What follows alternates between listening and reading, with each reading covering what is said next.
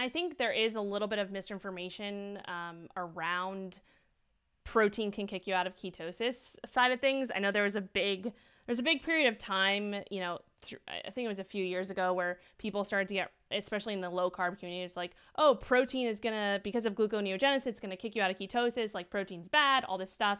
Actually, when I first started out in keto, like I actually took that approach where it's like, okay, I'm just gonna, and this is what the study was looking at, right? I told you we just had them look at, like, reduce their carb intake, and their protein and fat could fall where it happened, right?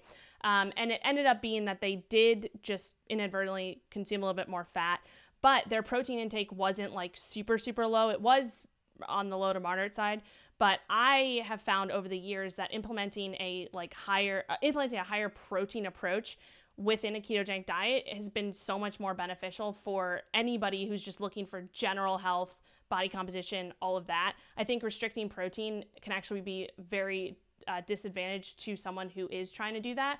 I think that a standard keto approach where you're doing very low carb, high fat, low protein should only be used in the medical population if it's warranted. And the reason for that is if because you are trying to elevate your ketones so high to treat something or to mitigate something or to get those ketones to fuel your brain, throughout the entire day for long periods of time.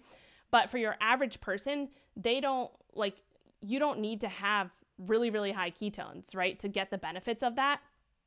And with that being said, having protein, we know there's so many benefits to a higher protein approach for all things, like when it comes to body composition, health, longevity, all of that. So I think there's just some misinformation out there. And if you don't, and this too, like with the education side of things, if you're not educated on what you're doing, so if you just Google ketogenic diet and you're like, oh, okay, I'm going to follow this high fat, low protein, low carb, like that is where a lot of the issues come, because people are just not educated on, oh, like you can actually follow a higher protein approach and get a lot more benefits from that and just reduce your carbs and you can get into a state of ketosis.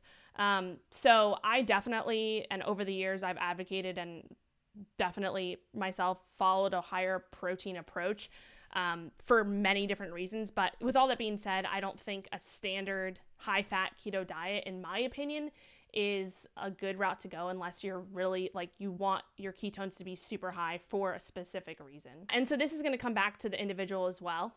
So I think it depends on where they are at on that spectrum that I mentioned earlier. But from my experience, we can bump protein up pretty high, and it really just comes down to what your carb intake is. If you can reduce your carbs, and that is where, we kind of are getting into that state of ketosis or not. But then also realizing you don't have to, there's a little bit of confusion with being in ketosis 24/7. Is that beneficial? And so that's where my kind of metabolic flexibility side of things comes into play. We don't need to be in ketosis 24/7 to get the benefits. There can be benefits to that, but it's so dependent on the individual and what their ultimate goal is. But with the metabolic flexibility side of things, my big thing is being able to use the fuel source that is warranted at the time of the activity that you're doing and being able to efficiently go back and forth between those fuel sources.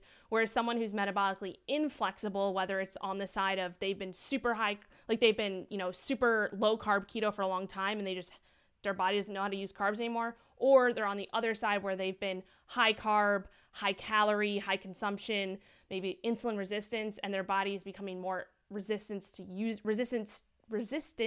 to efficiently using carbs. And so they're on those sides of the spectrum. And it's really finding that middle ground so that you can, if you're sitting at your desk throughout the day and you're literally sedentary, you shouldn't be typically burning a lot of carbs for fuel, right? Because you're just sitting there, right? You're sitting there working on your computer for hours, whatever it may be.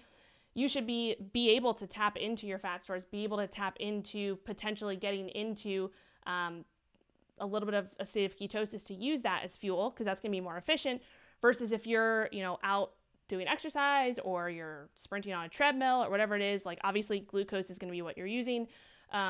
So it's basically being able to efficiently go back and forth between those. And also kind of thinking about, if you're able to wake up in the morning and intermittent fast and not feel like you have to eat right away, not feel like you are, pulling up that third cup of coffee to get that caffeine hit.